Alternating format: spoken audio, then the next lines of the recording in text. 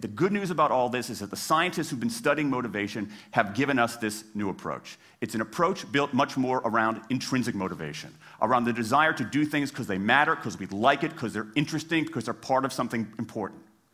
And to my mind, that new operating system for our businesses revolves around three elements: autonomy, mastery, and purpose.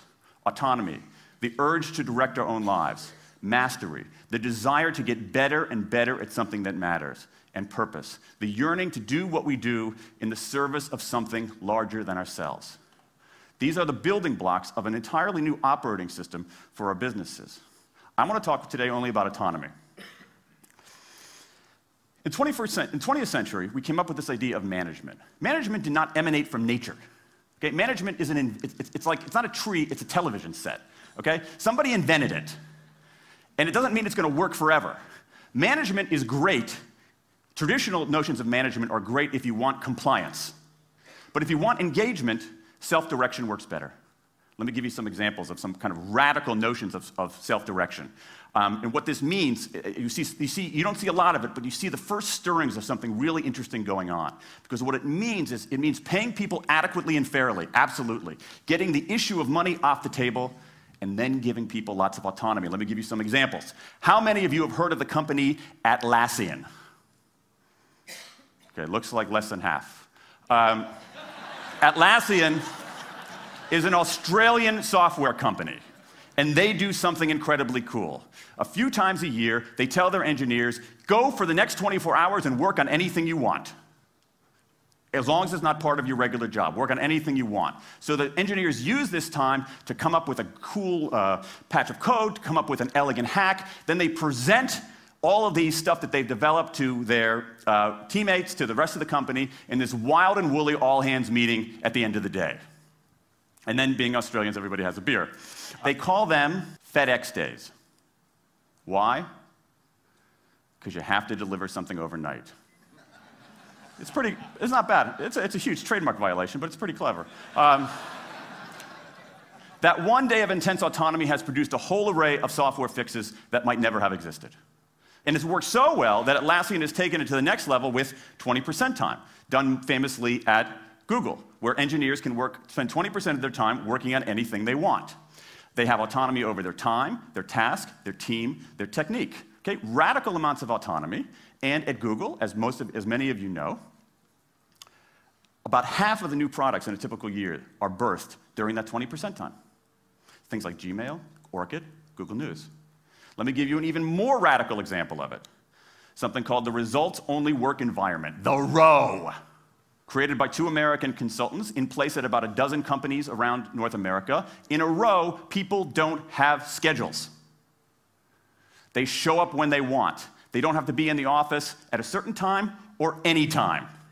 They just have to get their work done. How they do it, when they do it, where they do it, is totally up to them. Meetings in these kinds of environments are optional. What happens? Almost across the board. Productivity goes up, worker engagement goes up, worker satisfaction goes up, turnover goes down.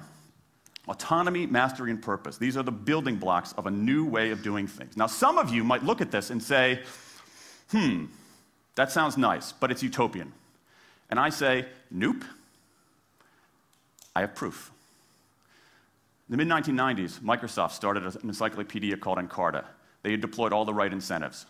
All the right incentives. They paid professionals to write and edit thousands of articles. Well-compensated managers oversaw the whole thing to make sure it came in on budget and on time. A few years later, another encyclopedia got started. Different model, right? Do it for fun. No one gets paid a cent or a euro or a yen. Do it because you like to do it. Now, if you had, just 10 years ago, if you had gone to an economist anywhere and said, hey, I got these 2 different models for creating an encyclopedia. If they went head-to-head, who would win? 10 years ago, you could not have found a single sober economist anywhere on planet Earth who would have predicted the Wikipedia model. This is the titanic battle between these 2 approaches. This is the Ali Frazier of motivation, right? This is the Thrilla in Manila, all right? Intrinsic motivators versus extrinsic motivators. Autonomy, mastery, and purpose versus carrots and sticks. And who wins? intrinsic motivation, autonomy, mastery, and purpose in a knockout. Let me wrap up. There's a mismatch between what science knows and what business does, and here's what science knows. 1, those 20th century rewards, those motivators we think are the natural part of business, do work, but only in a surprisingly narrow band of circumstances. 2, those if-then rewards often destroy creativity. 3, the secret to high performance isn't rewards and punishments, but that unseen intrinsic drive, the drive to do things for their own sake, the drive to do things because they matter. And here's the best part. Here's the best part. We already know this. The science confirms what we know in our hearts. So, if we repair this mismatch between what science knows and what business does, if we bring our motivation, notions of motivation, into the 21st century, if we get past this lazy, dangerous ideology of carrots and sticks, we can strengthen our businesses, we can solve a lot of those candle problems, and maybe, we can change the world.